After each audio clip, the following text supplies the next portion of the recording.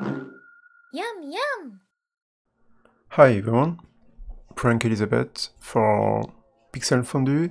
We will talk about giving some feedback to the Adobe developers about future requests on Substance Designer. So I wanted to give it a shot on a few of those that I've listed along the last couple of months, and yeah, let's dive in and take a look at what can be interesting to develop. First of all, I was thinking about the ability to get the number of inputs that you are selecting. There's no feedback actually at the lower left corner to tell you, okay, you have multiple, or I mean 5, 6, 8 nodes selected. You have no feedback at all here. It can be interesting to get just the feedback on the lower left corner. As it is in Modo, when you have multiple objects selected, you can get the name of it, or you can get the number of it visible. So it can be really interesting to get this in Substance Designer. Okay, the other one is about maximizing the view of the different panel. So actually, you can tear off a window. Okay, so let's say the graph can be tear off and then maximized, but there's no shortcut actually to let's say maximize it in the context. So just for a comparison, if you take a look at Modo, you can just press O on the numpad, so the insert, and you will just maximize the view where the mouse is over.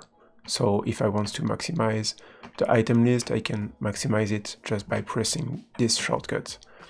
It can be really interesting to get this also in Substance Designer when you have dozens of nodes and you want to get a larger view in Substance Designer.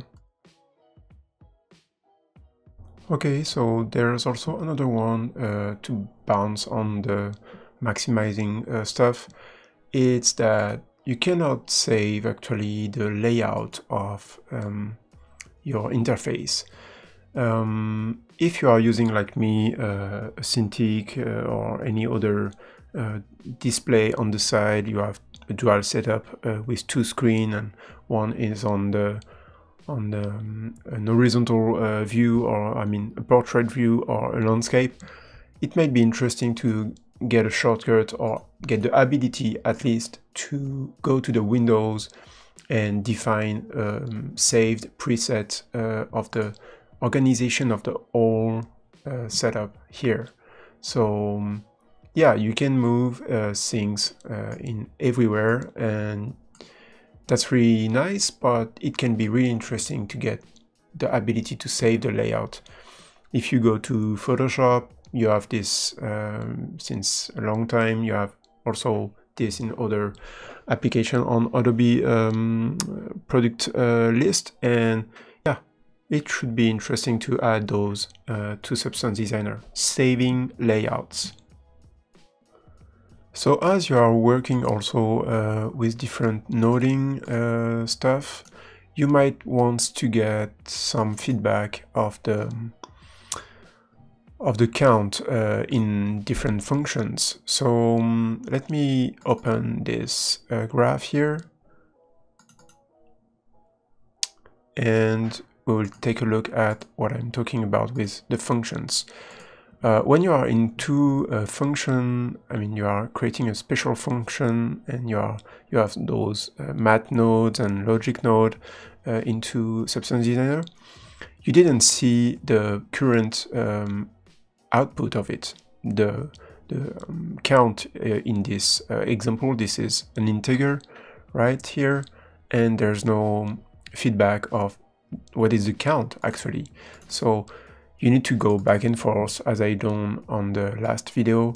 If I define a specific count here, I need to go back here, and I have no idea about what is the current result of it. And same with the subtraction and addition.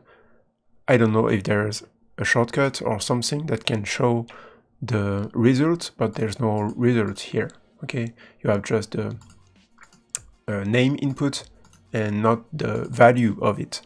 So yeah, that could be a bit difficult. So for instance, if I get 20 here and I go to the function here, I have no idea that's 20 here. There's no feedback at all. So 20 minus 16, it's 4 here. I didn't see it. Also, same on the output. So it can be interesting to get at the lower right corner, or maybe making some organization with maybe the input at the top, I mean outside of the icon at the top left corner, and the output at the right side corner, or maybe here and here at the top. So separating those different, or maybe with a not key. It can be really interesting to get this available, like it is in other contexts. So for instance, if I'm here and I'm looking at the value of this channel in model, I can get the information of what is the state of this channel, actually, this input. So yeah, it can be really interesting to get this those kind of improvements into Substance Designer. So of course, if there's any of those features already available on Substance Designer, please let me know. I would be really curious to use them. So let me know in the comments below what you think about all those future requests. See you next time for a future video on Pixel Fondue. Yum, yum!